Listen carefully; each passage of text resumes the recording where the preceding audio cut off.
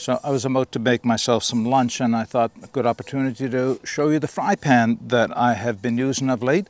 This is the Fire Maple Feast non-stick fry pan. If you're interested in hearing my thoughts on it, keep watching. So the reason I reached out to Fire Maple and asked if they would be interested in sending me their Feast non-stick fry pan is one, I thought you might be interested in having a look at it, but two, in a previous video I reviewed the Fire Maple Feast 4 cook set. So it's a 4-piece cook set including pots and a kettle and a pan.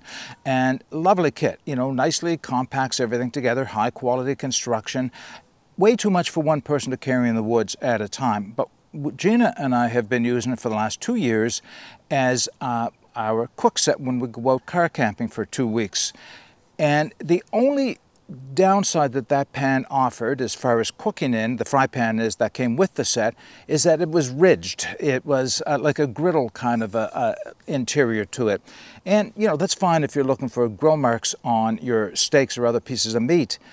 But it's a little harder to cook eggs and things like that in. So we decided to put that pan aside, and we tried a few other pans. And when I finally realized that Fire Maple had something very nearly the same size with a non-stick coating, otherwise, you know, identical to the other components of the Feast 4 set, okay, let's give that a try and see how well that works. So we did take this out car camping, we used it, and found it to be just excellent. Really, it almost shows no wear. A few things to be aware of course. So what I thought I would do is just give you a few of the specifications for it, talk about it just for a minute or so, but of course, then I'm gonna cook some eggs up in it. Like all of the pans and pots and everything in Fire Maple's Feast series, this is made of a hard anodized aluminum, which is high quality all by itself. It lends a lot of strength to the aluminum, and of course that means you're away from the aluminum itself. You don't have to worry about aluminum coming off in your food.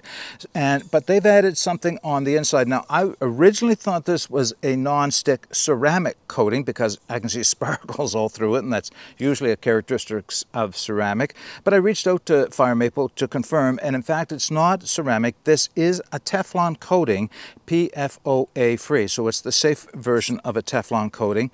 But it's a higher quality than just about anything I've seen, even commercially for home use. It has a, well, besides a very smooth surface, it has a nice bronze color. I'm wondering if that's showing up on the camera. And it works extremely well as a non-stick surface. But, you know, there's a few other features to be aware of, like all the other Feast 4. This has Fire Maple's excellent locking folding handle, folds around underneath, locks into position, and it has the release right in the center of it like that. You know, I really like that about the Feast 4. Very comfortable in the hand as well. I'll just give you a few of the specifications for it because of course this will all be in the video description. So it is 7.6 inches in diameter, which is 194 millimeters. The height top to bottom is 1.8 inches or 45 millimeters. The weight of this is 9.2 ounces, which is a little heavy, but that's because of the heavy gauge aluminum that's used in the pan itself, which is 262 grams. I don't know why you would want to measure the volume of a pan, maybe if you're doing sauces and the like, but Fire Maple provided the volumes, which is 30.4 fluid ounces, which is 0.9 of a liter or 900 milliliters. So I guess that's good to know, but it's not like I'm boiling water or anything in this. So just a nice overall pan. And the only caution I would say about using it for you is I have not used this over a fire. It's only been over gas stoves. We use a Coleman stove when we go camping, and today I'll be using a butane stove actually to cook on. And the only thing I would say is use something like a plastic flipper and fork and spoon and tongs or whatever else, because I haven't had any experience scratching this, but then again, I've been very conscious about not using anything with a sharp edge or metal edge on it to work with in the pan. And the other thing is I have been using a little oil or butter when I'm cooking with it. Even with the non-stick surface, it doesn't hurt to add a little bit of oil to whatever it is you're cooking. The other thing is you'll see when I put it over the stove is butane stoves, they are known for causing hot spots on the bottom of pans, making food stick. So it's just one of those things, there's a bit of a skill level that associated with this pan or any pan for that matter. Titanium for sure, non-stick, or not just non-stick, but regular anodized aluminum, you have to be conscious. Even stainless steel and carbon steel, you still have to be conscious about using it over a small gas stove. So the trick is move it around a lot, and if necessary, you keep the gas flow as low as possible, and if necessary, lift it off a little bit. All right, that's everything I wanted to say before we get started. Let's cook some eggs. If you're interested in knowing, I'm using another thing from Fire Maple that I've been testing out and just recently reviewed. This is the Fire Maple Wi-Fi, W-I-F-I. It's an adapter that allows you to use pretty much any gas canister stove with it and butane, and that's a great saving. So if you're interested in that review, you'll find it in my Fire Maple lineup. I had another stove that I was using it with, but I brought this one out today to cook with, and for the life of me, T16, I'm not sure. I'll put it on the screen which one of the Fire Maple stoves this is, so let's get that lit. It's a nice little stove. I think I could have used a windscreen, but that I did not bring. I've got that turned down pretty low. Put the pan on top, and I am going to put a little ghee in to cook my eggs in. Boy, it must be warm out. The ghee is soft. And I can see that there is a slope to the pan, so I'll have to keep that in mind as I start to use it. Yeah, might be better with a wider stove with a wider base on it, or a wider pot stand than this one is, but this will work. Make sure that, I guess that should be. You don't want a hot fry pan when you're cooking eggs at home or in the field for that matter.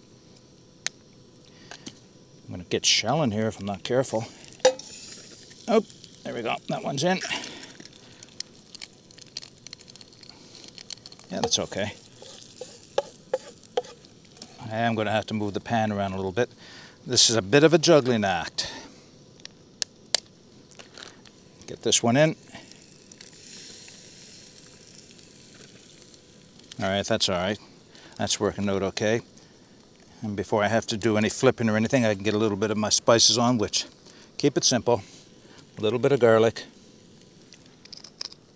And a little bit of Cajun spice to go in. Like that. Maybe a little salt in a few minutes' time, we'll see.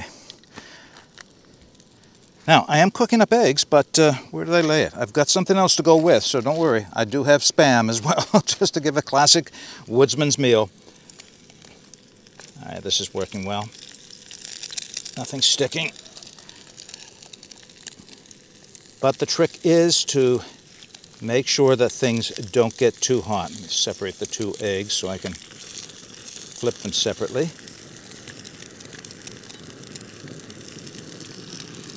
Now it's starting to turn that down a little bit. Noisy. Sputtering.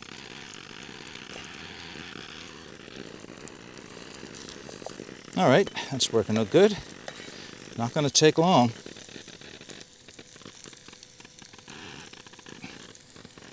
It's sputtering, but it's still running.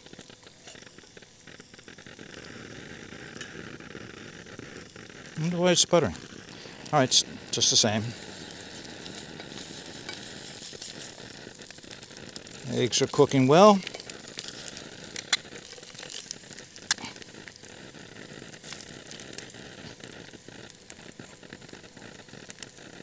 Let's see if I can't get my Spam in there to go with it. I think it's going to be a little crowded to get both pieces of Spam in. But by the time I get the Spam in, it'll be time to take the eggs out, I think. All right, there it stopped sputtering. I wonder what that sputtering was all about.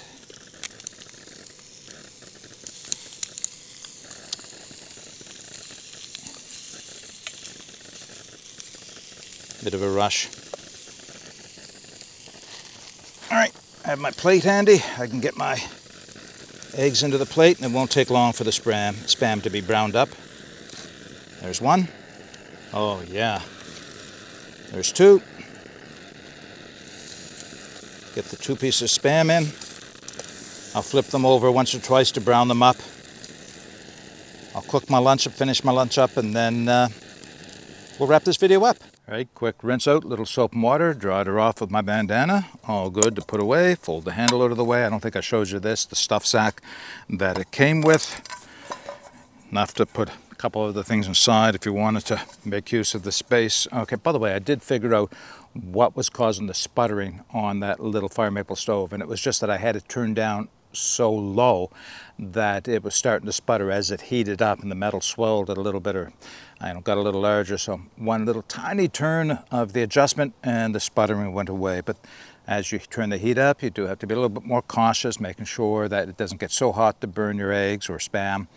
That's a great meal. Simple meal, right? But eggs are a great demonstration of cooking, especially in a non-stick pan or any other pan, because it involves not only the quality of the pan, but a little bit of technique. So it's nothing to shy away from. It's just a matter of don't put it over a whole lot of heat. Keep the heat very reasonable. Add a little bit of oil or butter or something just to further enhance the non-stick surface.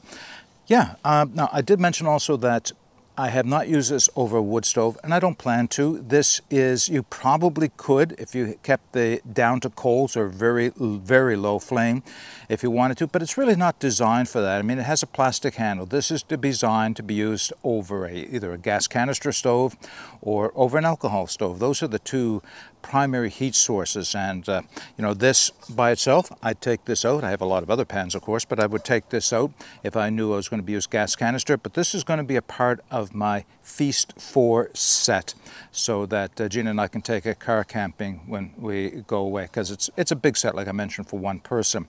All right, that's everything I have to say about the Feast non-stick fry pan from Fire Maple. I'll put the specs and the link where you can search it up on Fire Maple's site if you're interested in taking another look at it. I like it. It's a little heavier than a lot of aluminum pans, meaning that it's got a little bit more stability, a little bit more strength than a lot of them. Yeah, I really do like this. It's Teflon though. You still got to be a little careful. Make sure you don't scratch it, because once it starts to scratch, you know what Teflon is like. That's be my only caution. Make sure you use non-metal implements, plastic, wood, or whatever to go with it when you're actually moving things around in the pan. Until next time, get out and explore. Take that path less traveled, because it will make all the difference. Bye for now.